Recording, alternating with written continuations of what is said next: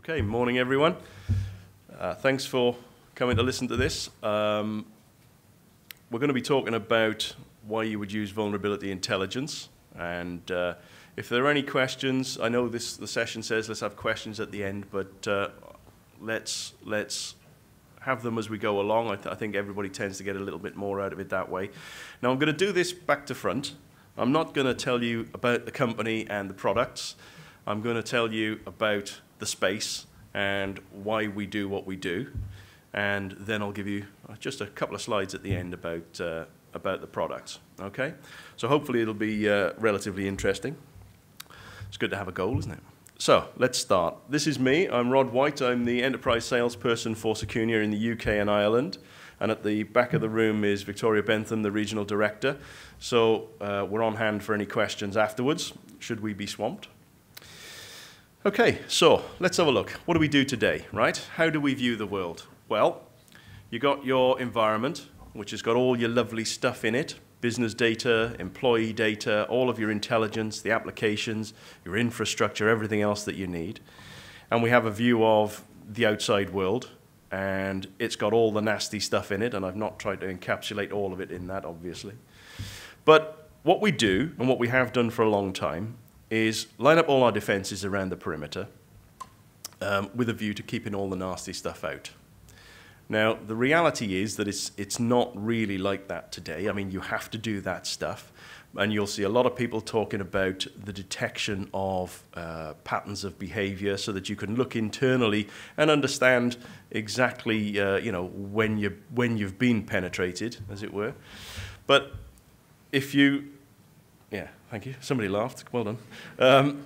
So we haven't just got the perimeter defenses anymore. What we're saying is that really there's an intersection. Okay, everything that you have in your infrastructure, all the applications you use, the data, the systems, the processes, all of that stuff is interacting and is under attack from the outside world.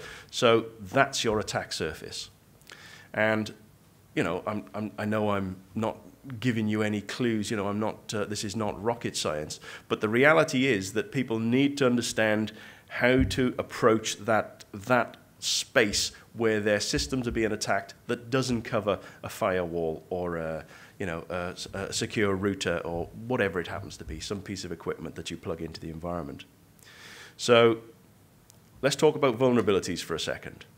Now, I'm not going to patronize you and tell you what a vulnerability is, but when you have them, there are typically three ways that they get classified. You either have a vulnerability that can be accessed from a remote network, i.e. something that's connected to the internet typically, and that's what people tend to view as the worst scenario. You don't even know who they are, you don't know where they are, and somebody is penetrating your environment and doing nasty things to you. The next is local network, where somebody is physically sitting on in your environment. So a guy's rocked up in a yellow jacket, pretends to be from IT, and he's logging in. Well, you'd kind of hope somebody would notice that, although it obviously still does go on. And then you've got obviously the ones where they need physical access to your PC or piece of equipment. And unsurprisingly, you know, they rank in order of importance. But everything is under attack, and from one of those three methods, whether it's servers or phones, laptops, as we've seen with various attacks last year, printers, you know, every kind of device that's got software in it.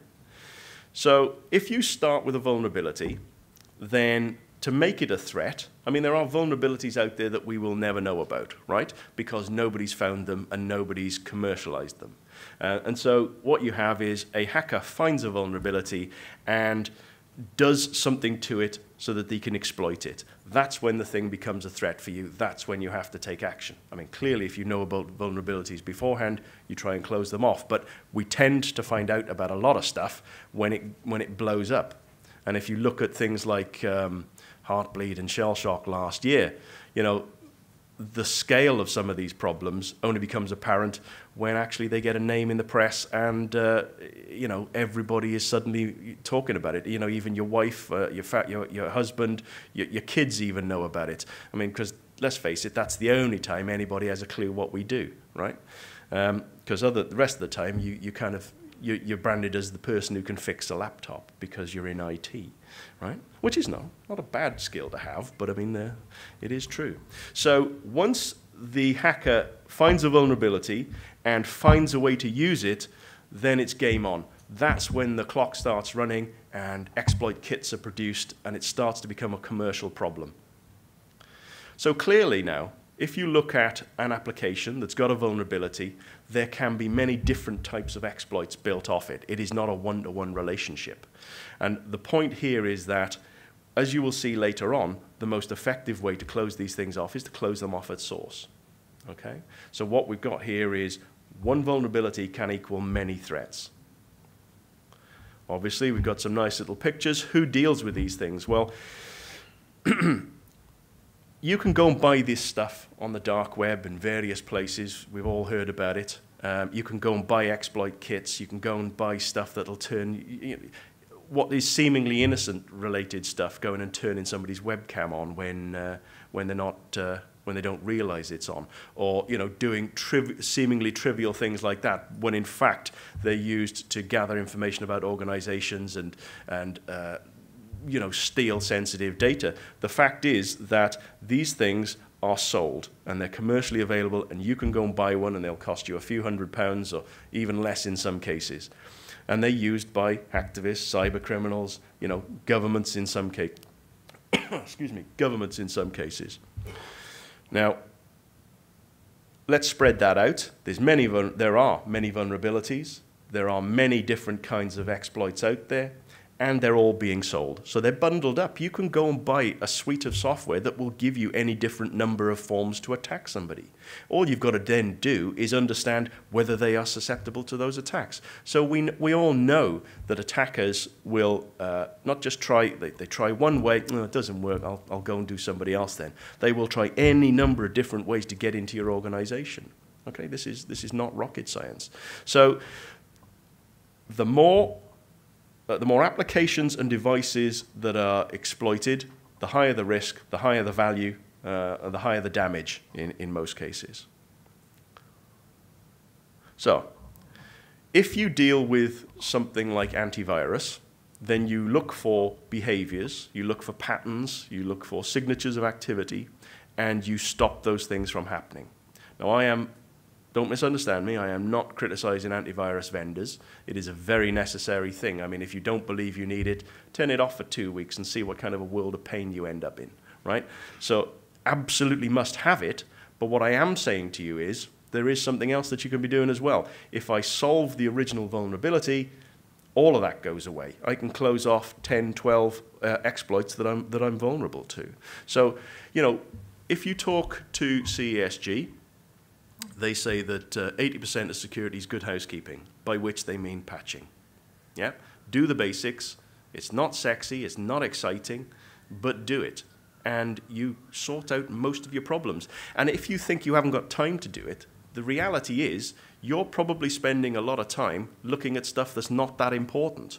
If you close off the vulnerabilities, the stuff that gets through, you really want to be dealing with, but at least you can identify it, It's make your own lives easier. This is a graph of an exploit. It's provided by Microsoft, so it's their data, but it's a typical scenario that we see with a lot of different vulnerabilities. Okay, now this one happens to be for an Adobe product. Okay, I'm not picking on anybody in particular. I could have picked any application that's out there. But if you look at the red section, that's where the vulnerability is out there in the wild, and there aren't really very many exploits from it. That's the 0-day period. Yeah? The blue section is day of disclosure, so it has become known that there is a vulnerability, and it lasts for about a month before we go into the green section, which is where we see all of the actual attacks taking place. So why is that? Well, what's going on in that red to blue period is what I was describing earlier on. That thing is becoming commercialized. There are people out there working out how to turn that into a kit to sell to people. And the value of the kit is dependent on what it enables them to do. Can I get in and give myself elevated privileges? Bang, well, I'll have a nice big chunk of money for that. Thank you very much. And that's the way it works, right? But you see huge spikes of activity. Now, if you think about, bear that graph in mind for the next slide, because, you know, it's kind of important. That blue line, the start of the blue line, remember, is day of disclosure. That's when it was made public. So we deal with time to patch.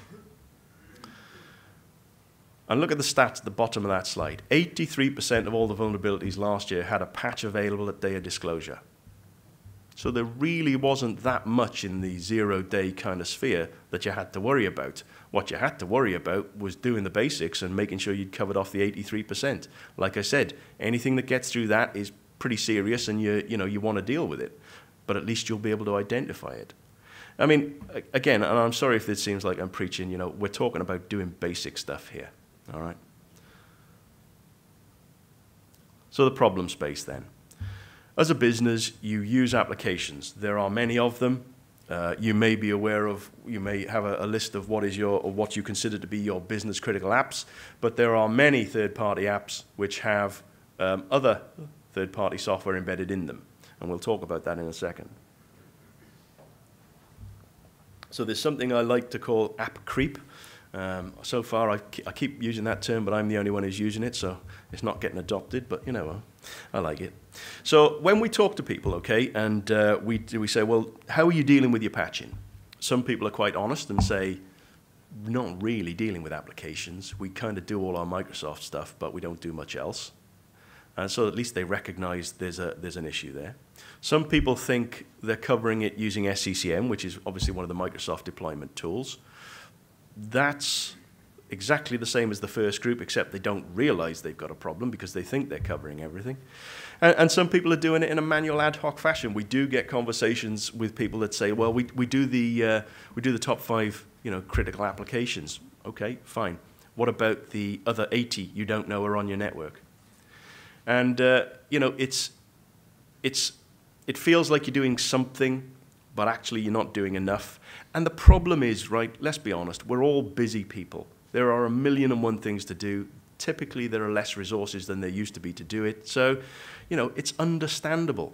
It's a time-consuming thing. And again, it's not sexy. Do you want to go to the board and say, I want to spend some money and I'm going to do some patching? Or do you want to say, I'm going to buy a sexy intrusion prevention and detection kind of system, and it'll cost X amount of money? It feels like you're doing more when you buy that stuff. Excuse me. But it's always about what's an effective use of your money. And again, I'm not criticizing intrusion detection and prevention systems. They are necessary. But it's about what do you do first. Excuse me. That was in the microphone. I should have turned my head a little bit more, shouldn't I?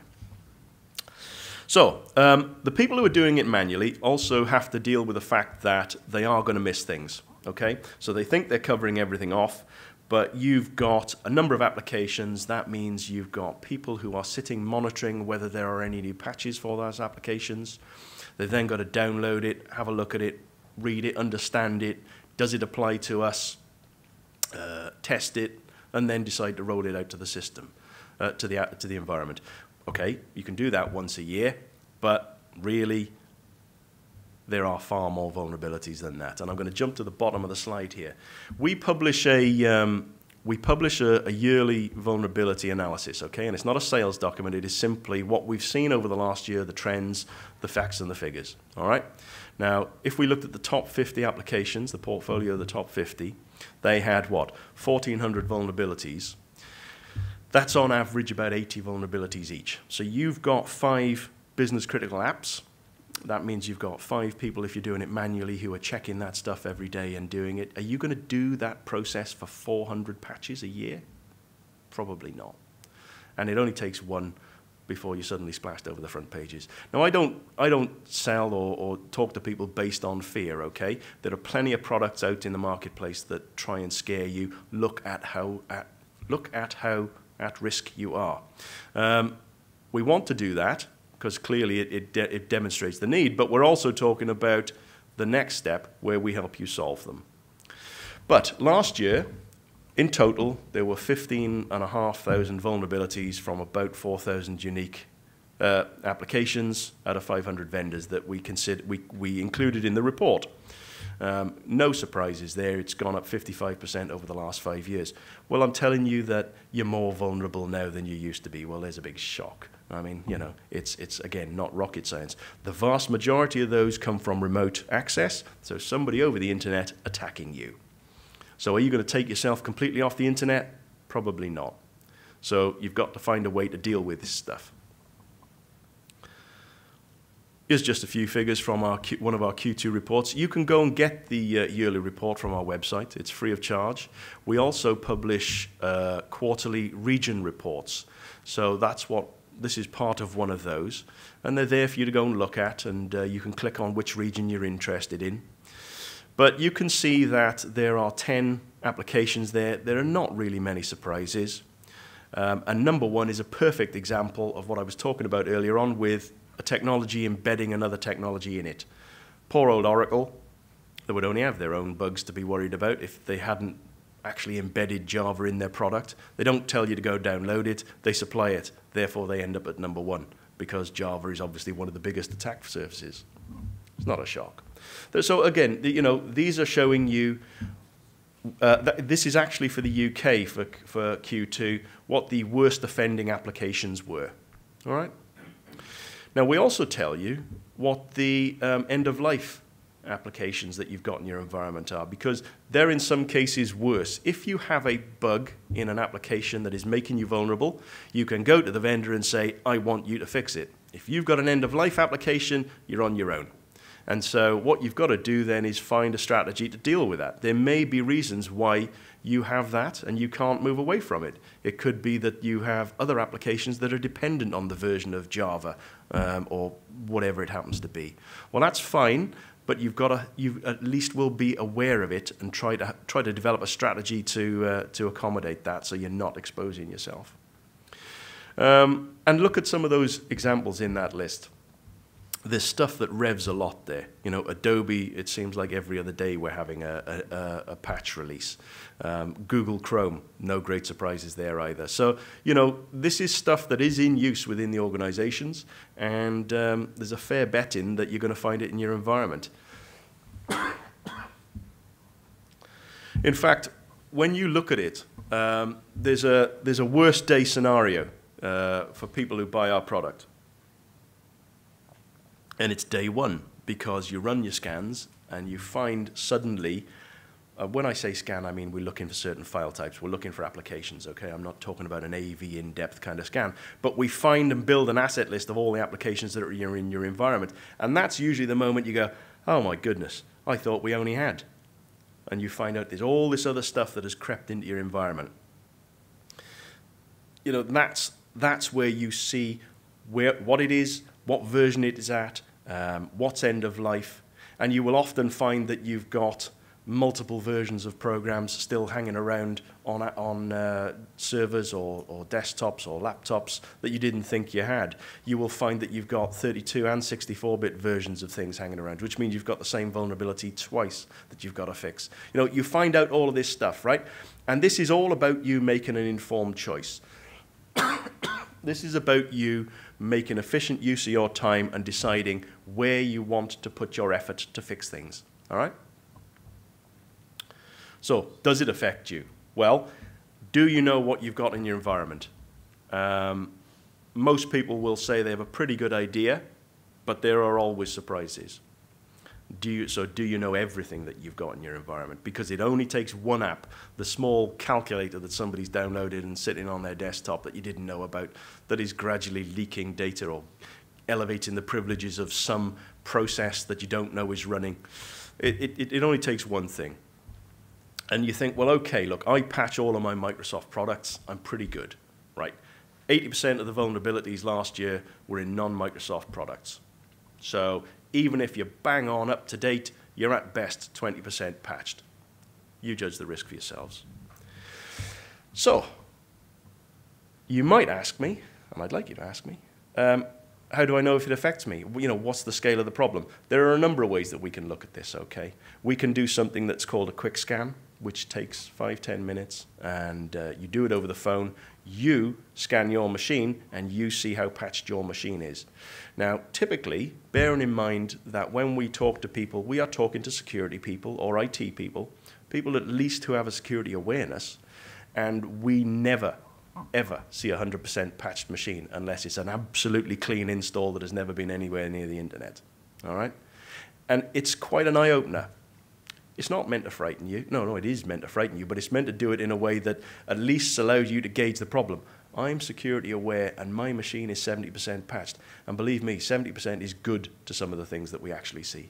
But what you get out of that is a list of all the applications, what's end of life, what versions, where it is. You know, you can tell what's going on with your environment. And if your machine is like that, what's the rest of the environment like? That's the question that's asked.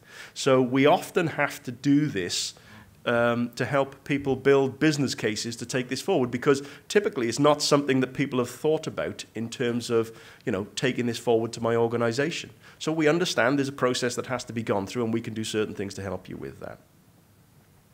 But if you want to have a look at that, we can do that for you. It takes, like I said, a few minutes. Talk to us outside, and we can arrange that for you.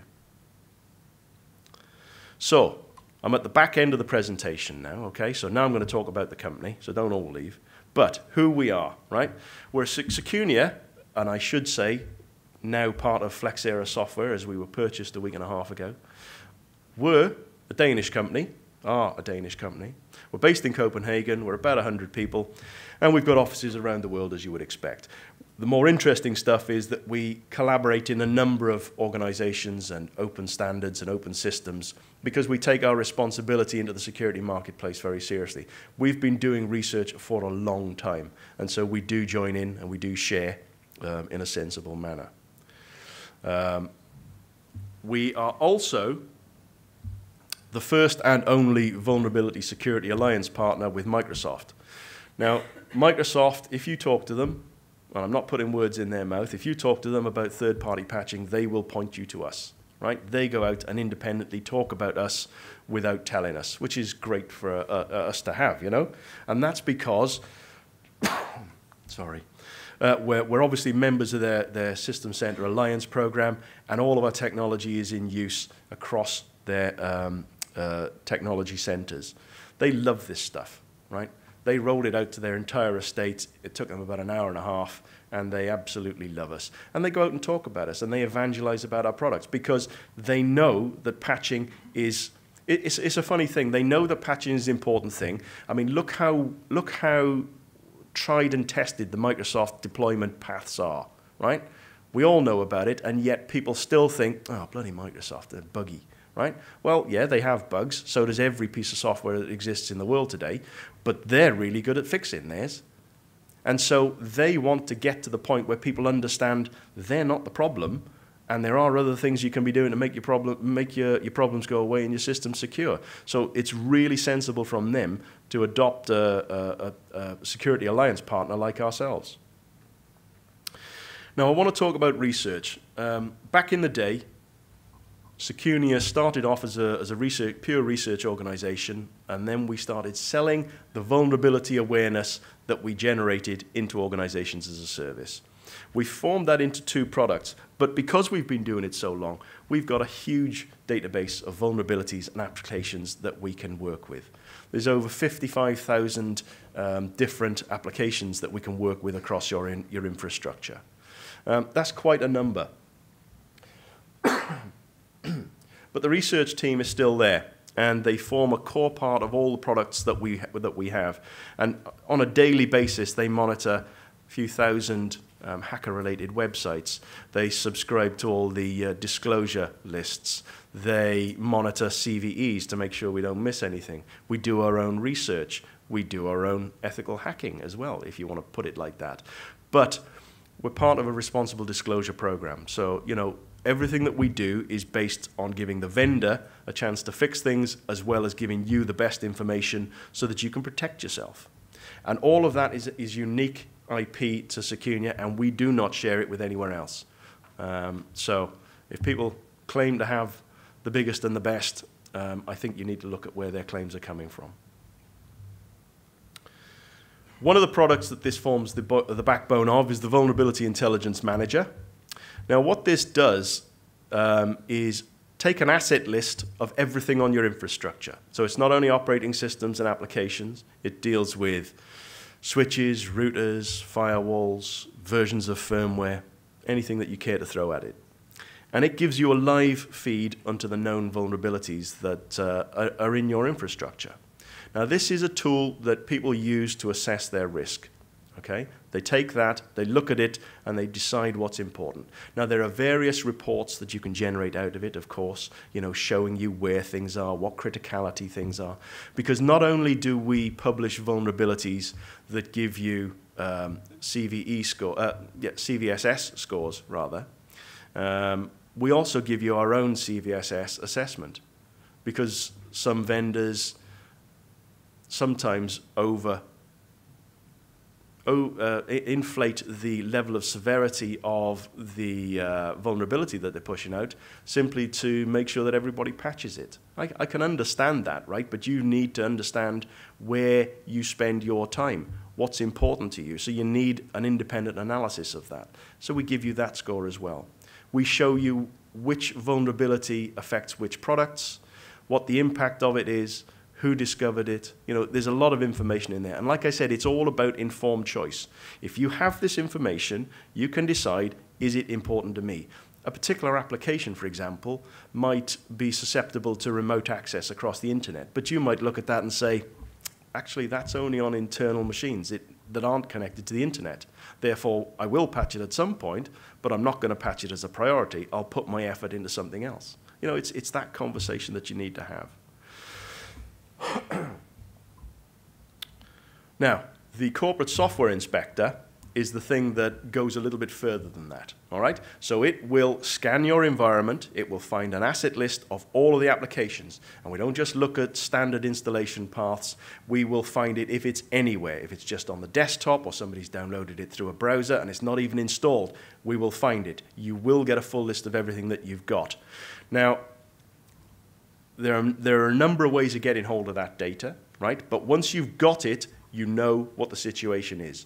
Well, then you work with the vulnerability data to understand what I need to remove, what I need to patch, which versions need to be gone, and so on and so forth, until you get a list of applications in your environment that you wish to maintain. And from that point on, you go into a monitor mode. Because let's talk about workflow here. As I said earlier on, everybody's busy. You haven't got time to be spending looking at this thing all day, every day. What you don't need is another pane of glass that's going to make your life busier, right? So you've got to do some work at the front end to solve all your patching problems, or the ones that you currently have. But once you've done that, the tool will go into an alerting mode. You define the criteria, but the thing will tell you, in this, say you were doing it based on geography. In this location, the number of vulnerable applications, has increased. So that's a trigger for you to go and look and see what's going on. Or, I've received a high criticality vulnerability in this part of the environment. That's the kind of information that you get out of it.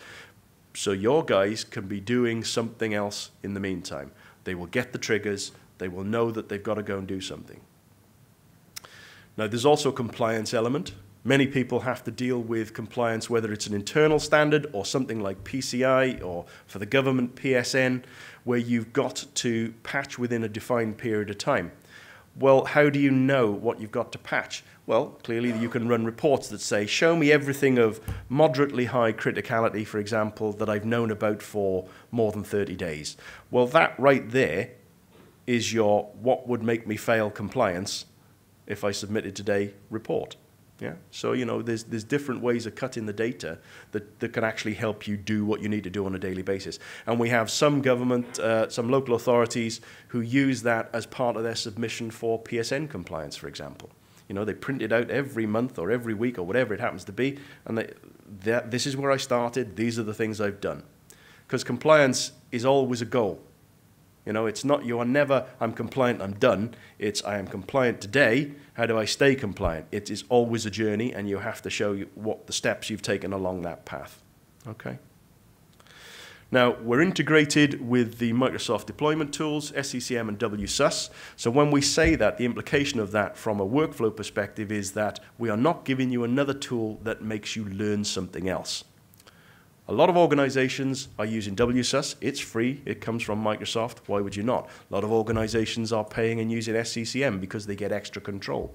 But the reality is, what you've got is a process that's in place that you're probably using to patch all your Microsoft applications. Well, why would you do something else?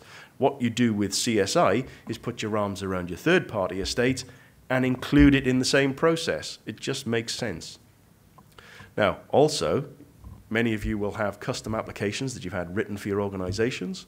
Well, fine, you can track those as well. Now, whilst we won't be able to tell you what vulnerabilities are available in it because it's not commercially available software, what we can do is allow you to patch it through the same mechanisms as well. So you've now got your hands around your entire application estate, and that only gives you time back, okay? Just the ubiquitous who are our customers slide that everybody seems to need. There's just a few of them. There are many more on our website if you'd like to go and look. But you see in banks, you see in large commercial organizations, you're seeing people who do care very deeply about security and compliance and all the other lovely things that we've just talked about. And the reality is every one of these organizations needs to get their time back, needs to cut down the amount of work that they're giving their people while still maintaining security and being compliant. I'll be so glad when this is gone. But that's where we are, right? I mean, these are some of the kinds of examples. Now, if you go onto our website, with most of these, you can see a little bit of a quote or a little bit of a story behind them, okay? We can talk about them to you outside if you're interested.